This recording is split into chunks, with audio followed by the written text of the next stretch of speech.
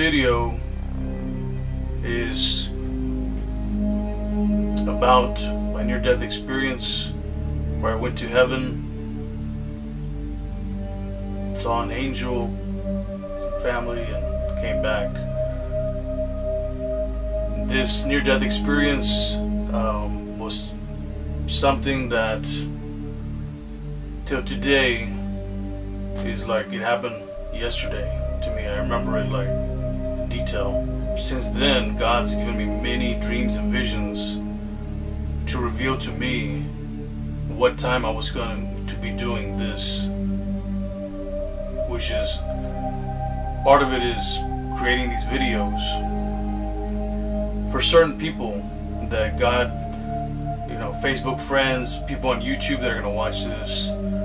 It's for certain people that God has already prepared to watch this. And I'm not saying like everybody on Facebook, but there's no accidents. If you're on my Facebook, this video is for you, or maybe for you to share it with somebody else who God thinks is for them, you know.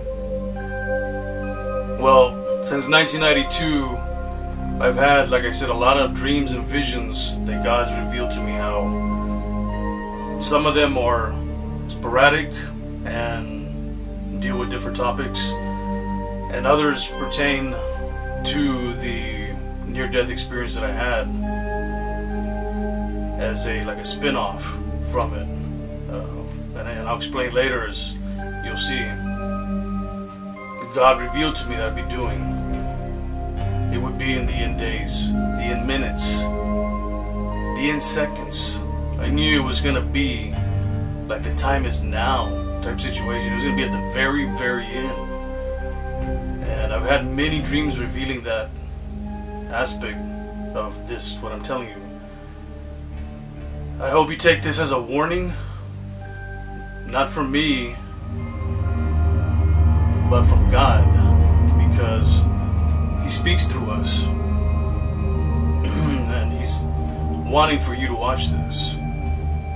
It's very important, because, like I said, there's no more time. The time is now. It's crucial. I've had some dreams and visions. I've seen Chinese and Russian troops in Texas, in Corpus Christi, Texas. I've seen Chinese troops. I've seen them in California. I mean, they're all over the United States. It's not just in one state, or something happens. It could be an EMP attack, a fake meteorite that NASA cannot produce. I don't know if you guys are familiar with HARP and all these machines that can alter the weather to make hurricanes and earthquakes. But look into it if you have not looked into it. We're in a very crucial state right now, and people are totally unaware of what's going on. A lot of people don't realize that the United States and NATO are pushing Russia into a war. If you read the news or watch it on a computer, however you do it, on the other side of the world, it's clear. The majority of the world knows NATO and the United States is pushing Putin into a war. And I'm not pro-Putin or pro-Russian. I'm for everybody to have peace. But when you see the news, MSNBC, CNN, Fox, all these news, they don't report when we push. I mean, we're at the doorstep of, I mean, we're in Ukraine, we're like all over the European Union, pushing Russia, cornering him into a corner. And when you corner somebody into a corner, you know what happens. It's dire. I hope you're taking this warning seriously, because here, like, if you watch the news, like I'm telling you, it's all you hear is we push, and then the moment they counter make a move to come at us or to defend themselves, that's when you hear CNN and the newscast people here say, oh, Russia's acting aggressively. And that's all you see in the news here. But if you look at other news, Al Jazeera, Router, RT, I mean, if you look at the news on the other side of the world, and you'll see the pace, who's moving first.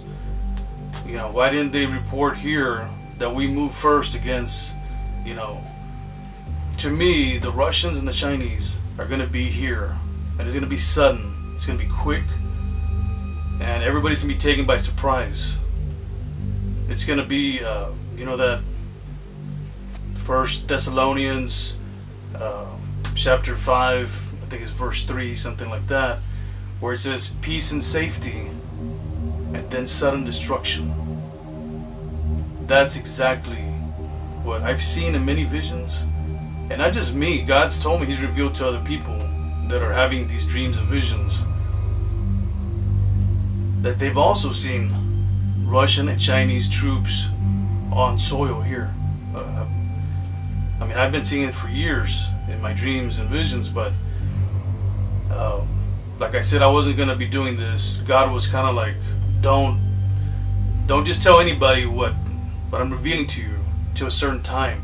It was like there's a timeline, and it was apparent that it was going to be at the end days, the end minutes. You may be thinking, this is crazy. What is this guy talking about? This can't be the end days. They've been saying that forever. And he's talking about the end minutes, in seconds, and the time is now. I mean, like, the time is now. And you're gonna see who's crazy in the not too very long future here. Let me tell you a little bit about myself. I've had a good life, successful, several businesses, the nice home, the nice cars. I share it with my family and friends. I share it. I've never used it as I'm above you, I'm better than you, I'm more intellectual than you. And a lot of people do that, and they're tied to the material things in the world. And for me to be doing this, I'm basically telling you, I'm ready to let go of the material world. I've been ready at any moment. Since 1992, I can honestly say that I was ready to go. I've been blessed with, success, okay, but it's crucial for you to understand what crazy is right now, in case you're mocking or scoffing me or anybody for that matter. If you see somebody preaching on the side of the road, Jesus is coming, and you're laughing and trying to act in front of your friend, of course he's not coming. They've been saying that for years. Weigh your words. Be weary. Weigh your words, because God's watching. Everything you say, every action you make, every step you take, He's watching. It's all recorded. It's all recorded. There's no, like, you're gonna get away with it or nothing. I've been there. My near-death experience. I've been there. When you're getting there and you're just like, oh, there's gonna be a record, and there's nobody there. All the people you're trying to be smart around and outdo other people, like, oh, they must be dumb, they think it's the end of the world. How dumb is that? They're crazy. When you're in heaven, when you're up there,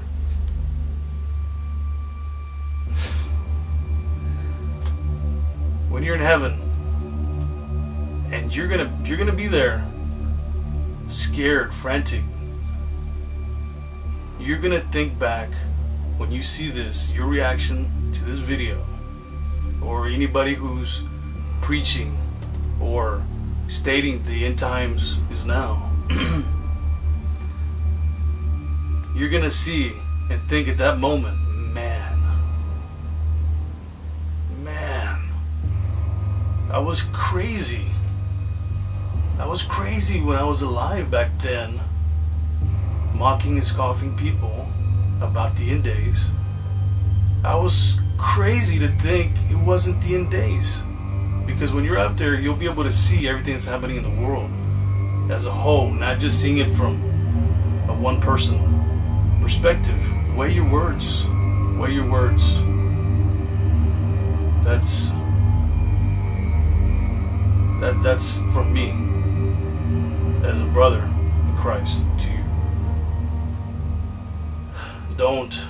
People who believe in the rapture, people who believe Christ is coming, people who believe in the numerical sequences, the 333, the 111111, the 1212, the people who are experiencing that,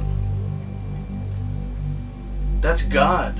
That's been revealed to me many times. That's God saying, if you keep seeing matching numbers on license plates, receipts, calendars, billboards, wherever you're at, if you're seeing consecutive numbers, 333s and 444s and 555s and 1212s and 1010, if you're seeing that, that's God telling you that you're on the right path. Those are like markers as you're going. Those are markers. If you see those numbers, and maybe a lot of y'all don't, but there may be only one person out there that's listening and watching this that maybe has and does, and it's good that you're receiving this message, because God's telling you through me telling you, stay on path, stay the course, don't look back, hold on tight to what you've got, like the Church of Philadelphia. Hold on tight to what you've got, because salvation and redemption is very, very close. And like I said, I would not be doing this video if it was not the end days, the end minutes.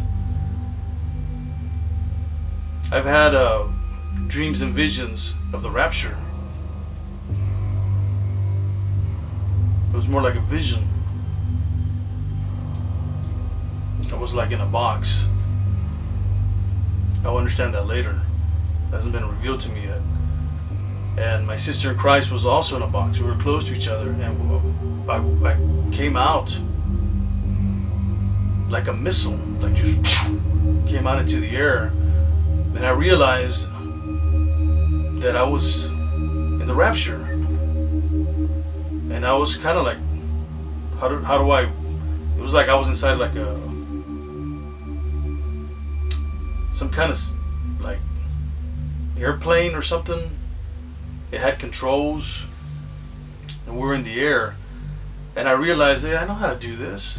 I know how to do this. I was kind of concerned, like, wow. Then I realized I know how to do this, and I was moving around in the air in my rapture. But before, it was like, I don't know why God did this, but He sent me over the Los Angeles Dodger Stadium to show me. I don't know why, but we were going over the Dodger Stadium, and there was a game happening, and people were running around in the stadium. I could see, I was like in the air. I was watching, looking down, me and my sister in Christ, and we saw people running around like crazy, trying to get out of the stadium, frantic, like afraid of us, like we were the bad guys or something, you know. In the end days, the good guys are gonna look like the bad guys, and the bad guys are gonna look like the good guys. Like the United Nations, they're gonna look like the good guys. People are gonna fall for it. Never mind all the killings they've done in Yemen and other countries around the world.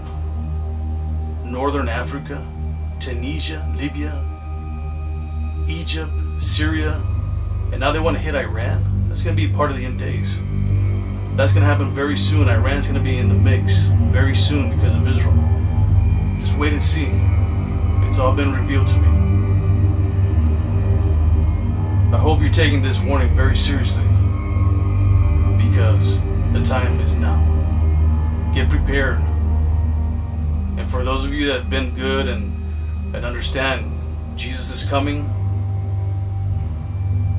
that's good.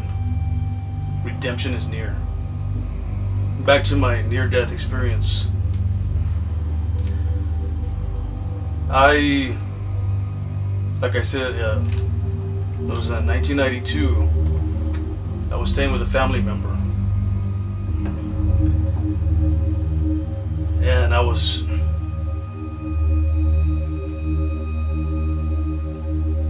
so traumatic. It's like it happened yesterday to me. It was life-altering. I changed my life. Since then, my life changed. Of course, I've done mistakes. Everybody's human. I've made my mistakes in the past, since then till now.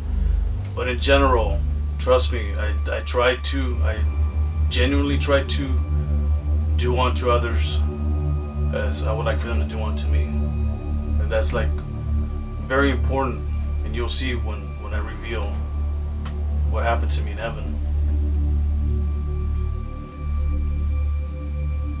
I was staying with a family member. It was a normal night. Normal, like any other night. And this is how I feel the rapture is going to be. It's just going to all of a sudden happen. This is going to be an ordinary day, and boom, people are gone. Well, it was a normal night. Went to bed. Fell asleep. And before you think, well, maybe this was a dream or a vision, like I've stated, I've had many dreams and visions. I know even the differences between the dreams. You know, nonchalant dreams, regular dreams, and vivid dreams. Visions, that snap visions. I know the difference. Like I said, I fell asleep, and my death was smooth. It was smooth death. It was a very smooth death. I died like old people. You know, they go to sleep and they just don't wake up in the morning. That kind of death. You know, your heart stops. Well, I'm laying there, and you know how when somebody turns on the light and you're asleep, and you can see the light going through your eyelids, and then you just like, oh, somebody turned on the lights. Well, that was a sensation that I felt when this was starting out. I opened my eyes, and I started noticing there was light in the room, and that it was coming through. On my right, I had a window on my right, and a window in front of me. And I noticed this light was coming through the window.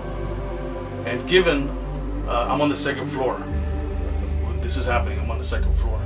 So I'm seeing this light coming in from the window, like bright, very bright, strong light. And I just thought, there's a helicopter outside, and it's flying really low. And then as I was like getting up like this, I got up on my elbows. You know, when you I got up on my elbows to see what's up, what's going on, and I was like, what? And this light starts moving. Starts moving, and it comes out in front of me, and it's at the window, like in front of me. And on the other side, there's of course the wall, and there's like a tree, and then there's like some wires and telephone poles, and And I just thought, man, this helicopter's gonna hit the telephone pole, the tree, the wires. Like, oh my God, it's gonna. And as I was thinking that, the room got more white, more bright, and I felt myself like getting up. But my getting up was, you know, when you get up, your lower body's still in the bed. But this getting up was like my whole body was getting up, like I was levitating 2 or 3 feet, and I was going up. As I was going up, starting to levitate, I was trying to look back, and for some reason they wouldn't allow me to look back. I was just, I don't know why, but that happened. And as I was going up, I started to like stand up, and I noticed like this energy, I don't know, it was the same energy that I've felt before, like in my Rapture dreams. And it was kind of like when you're in a sauna, in a spa where the water's up, you feel like or 2 magnets, like when you put 2 magnets, it creates like I felt kind of like a energy. And I just remember that it picked me up, and I was like going toward the wall, and I was like, I knew the wall was there, but it just was so bright that I couldn't really see it, but I knew it was there, and I just went right through the wall into the outside. Like I'm telling you, I'm on the 2nd floor, and I'm like going through a tree, and there's a lot of stuff outside, telephone poles. And I'm going into this tunnel. I can see that there's this tunnel. And the next thing I know, it's like, I don't remember even like the jolt of, next thing I know, I just see the white turn into like this transparency. And it was like transparent. I went into this transparency tunnel, like, but it was white first, and it turned into, and I'm passing all these stars and galaxies like really fast, like, you know, the best way to explain it, like the movies, the Star Trek movies, warp speed. You know what I'm talking about. And I'm still not realizing that I'm dead.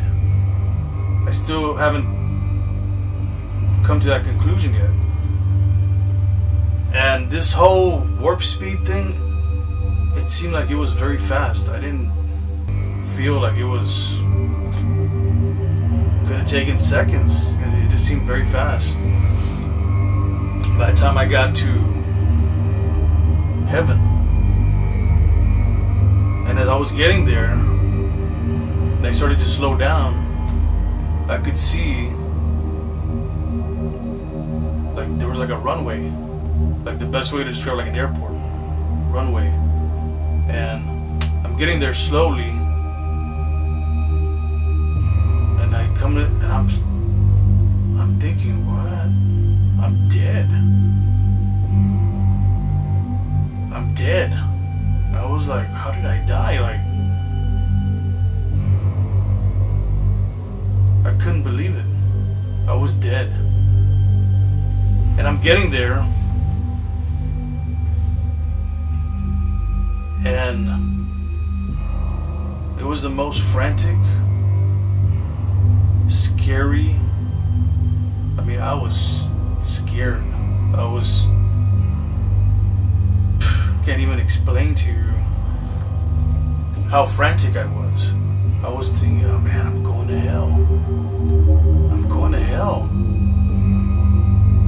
Oh my God, I'm going to hell, because I had been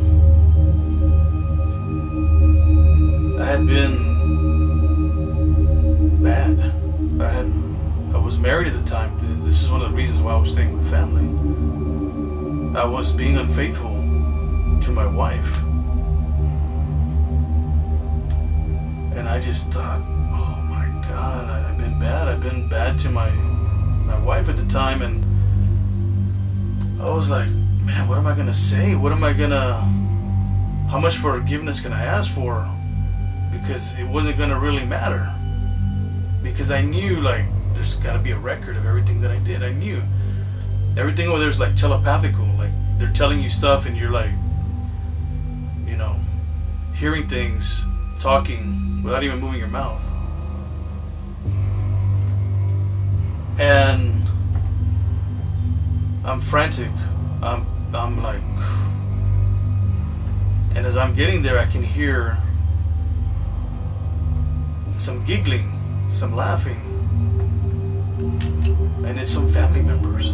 I knew they were family members. I couldn't make out their faces and who they were, but I knew they were family members.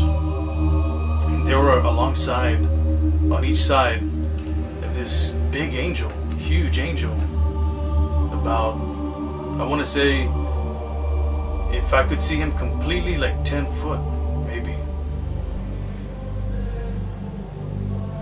But I could only see half of him. He was like, from the waist up, like from right here up, I could see his head, and it was like a light bulb. You know, when you see a light bulb, like, it's just. And as I'm getting closer, he knows how I'm feeling, and he's like, you know, like trying to calm me down. Everything's okay, calm down. And I'm like, no, like, oh no, I'm going to hell. I was really scared, man. I was scared. And as I get there, he's telling me, like, not to be scared, and I just thought, like, he knew what I was thinking, what I was doing wrong in the world concerning my wife at the time. And he was like, no, like, you're doing good, you're doing good. So I knew, like, I couldn't be judged completely just by that, you know, what I was doing, just with that one situation. And he made it clear to me, like, in general, my entire, since I was young, like, you're doing good, like, you're where we want you to be, you're like, you passed a test. So all my good actions outweighed that one action that made me feel like, man, there's no way, like, I'm gonna be in heaven, I'm going to hell. Because that's what we're brought up to think, you know. And I'm not saying it's okay to be unfaithful, I'm not saying that, but I felt that God was giving me the chance. And my family members were giggling because they knew already that I was going to go back. But I didn't know this at this moment. So he tells me later. He says, don't worry. This is not your time. You're going to go back. And I just like, what? I wanted to stay there. I knew, you know, like he had said, I had passed a test, but he was like, no, you're going back. There's something you must do. And I thought, there's something I must do. Like it was something that I kind of felt like, what is it I gotta do, you know? And he told me, don't worry, you'll know when the time comes. And I was like, I think you got the wrong guy. Like, are you serious? Like, you know, I kind of felt insecure, inadequate, that I wouldn't pull through on what it was that I was supposed to do. Because I kind of knew, like, if I'm going back, what I'm supposed to do must be important for God. So, which it is. You listening to this is God is working through me you to get his message. It's his message. And I kind of was scared, you know, like I'm saying, I was like, what if I can't pull through? He's telling me not to worry, I'm gonna go back. And I kind of was like, man, if I pass the test, like I want to stay here.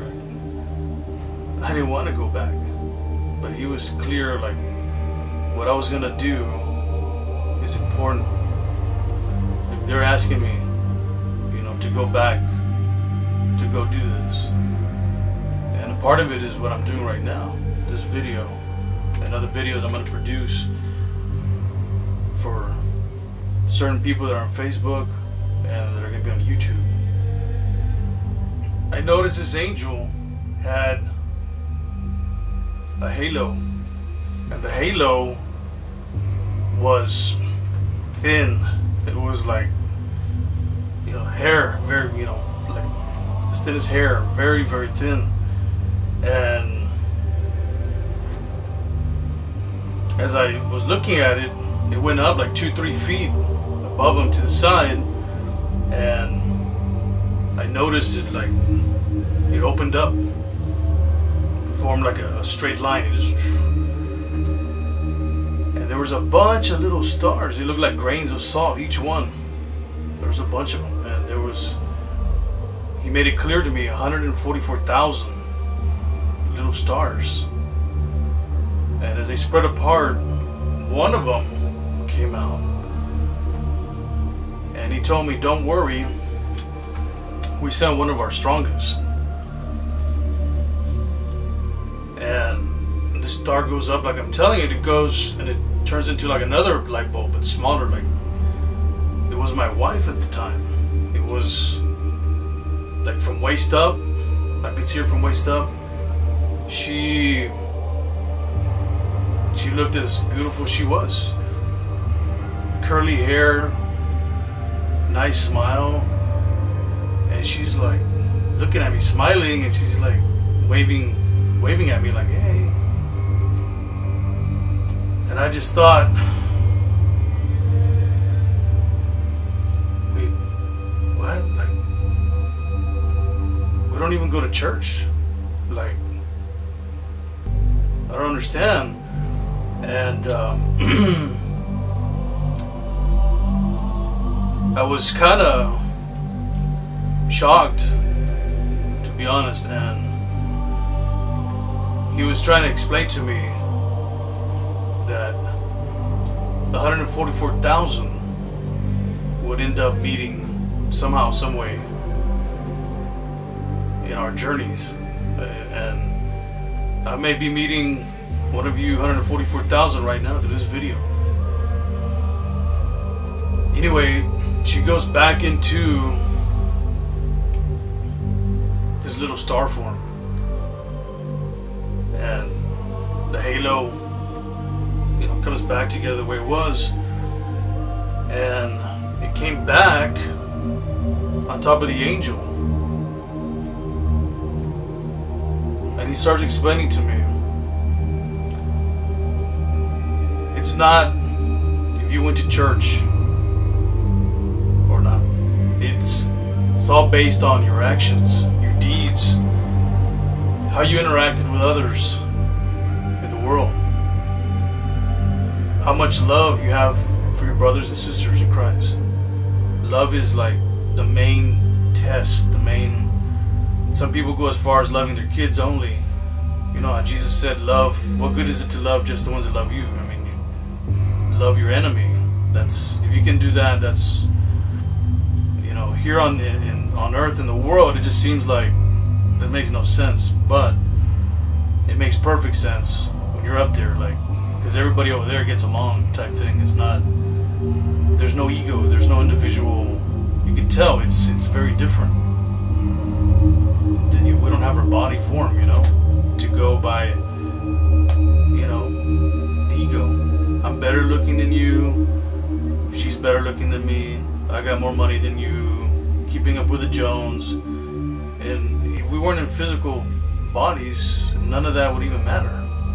How much money you made, what kind of house you had, what kind of cars you drove, it won't matter. All that's gonna matter is how much love you had for your brothers and sisters in Christ. That's what's gonna matter. Well, nonetheless, he was telling me, you're gonna go back. And I was kind of, like I said, I didn't want to. I was kind of like, everything that was there was, like, I love art and graphic design. It was like endless amount of art and graphic design that I'd want to do. All the technology you can think of times 1,000. I mean, everything was there. It like made no sense to come back to me at the moment. But not, it's kind of selfish because my son was 1 year old, and I realized that at the moment, like, oh, my son. And he was telling me, like, there's something you must do. And I was like, what is it I'm supposed to do?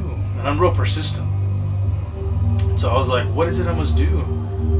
And he was again like, you'll know when the time comes. What is it that I must do? You'll know when the time comes. And he's revealed to me since then, it's a gradual, what I was going to do. You know, it couldn't be revealed to me there. It was like something that I had to be like, I had to receive it like through code, through different dreams and visions that I've had since 1992 to get to this point where I'm at right now, making this video.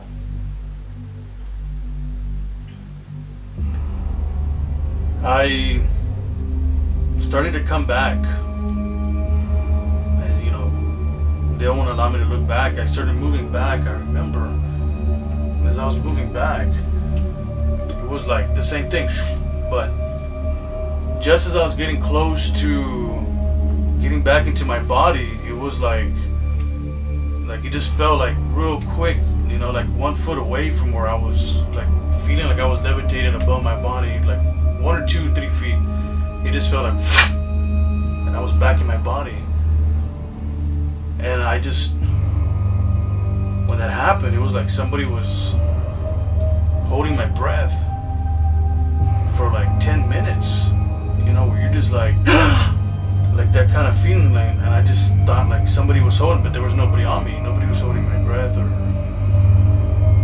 I knew, like, by the way I felt, like I had been not breathing, and that my heart had probably stopped, you know, for that time being. And it was very traumatic, very life-changing. I didn't sleep. In the morning, I was eating breakfast with my family member, and I told her, I'm gonna be a priest. And she was like, laughing. She just started laughing. She was like, started laughing. And I was like, no, something happened last night. And I told her, no, I'm gonna be a priest. And she just was like, are you joking? And I was like, no, I'm gonna be a priest. Nonetheless, immediately after that, I started looking into, you know, theology classes, getting set up to go to school for that. Changed I had already been going to school for graphic design for like 3 years. Well, shortly after that, God revealed to me through some dreams that my path, my journey was not going to be being a priest, and that it was going to be using my graphic design skills and my God-given talent for the arts and my career that I would be doing, that I'd be using my graphic design for His will. And sure enough, I've worked for many companies, publishing companies, big companies, international books, writers, different religions. I mean, I've done a lot of work for big companies, LA Times, and that was where my journey was going to go through. Publishing and learning more about other religions, since I did a lot of books and I would read them concerning other religions. I hope you find it in you to find Christ in you, not to be bringing people down that are trying to keep their faith in that Jesus is coming. That the two witnesses that I'm going to reveal in another video, they're here right now. I know who they are, and I've known since 2005. I know who they are. I know who they are, with no doubt.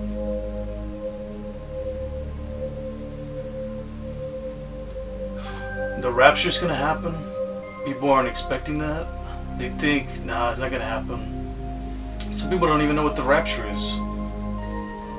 It's a taking away of God's church into the heavens, into the sky. We'll be watching down here like a satellite. And a lot of people don't believe the rapture. It's going to happen. But it's going to happen. And it's going to happen very soon. I'm telling you. I'm telling you. It's going to happen very soon. The term, nobody knows the day or the hour. And like I mentioned, I've met a lot of people, reverends, pastors, priests, and even stating that, like kind of saying, don't worry about it for right now. Well, God doesn't want for you not to be worried about it. He wouldn't have given the prophecy as a warning to let you know about the season if He didn't want for you to be worried. Like I said, nobody knows the day or the hour. To me, why is it the Jews, you know, if you look at Numbers 29, the Feast of Trumpets, the Rahashah, well, that feast is known as nobody knows the day or the hour, because that feast is basically evolves around the first new moon of the beginning of September. In other parts of the world, in Israel, they believe the Messiah is coming back on the Feast of Trumpets. He's coming back to fulfill the last 3 feasts. For them, it's like a hint. It's like God's saying, my son's coming back on the Feast of Trumpets. The Feast of Trumpets is also known as the New Year's Day. Well, why is it that here in the West, when we use our intellect, it becomes a form to disregard what God is saying? If God is saying, my son's returning on the Feast of Trumpets, He's saying He's coming on a certain day, on a certain feast. You just don't know the year or the season. You have to figure out the season. But if you look into it and heed His warning, His prophecies, you'll see when the season is. So that to me is very interesting. To me, seeing it as a big picture and not seeing it from this perspective on the West, from the West perspective, the West is more focused on the New Testament. Well, it's clear to me that God is saying, my son's going to return and He's going to rebuild and do what He's got to do on the Feast of Trumpets, on New Year's Day, on the old calendar, not the new.